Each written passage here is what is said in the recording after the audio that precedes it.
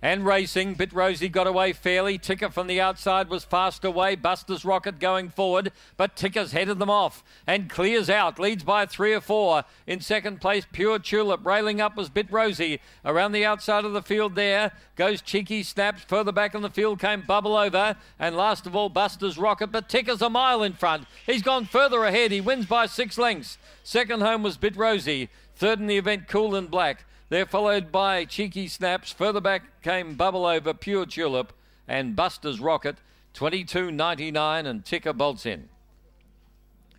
Number 8 Ticker for Kel Stott. He opened up favourite.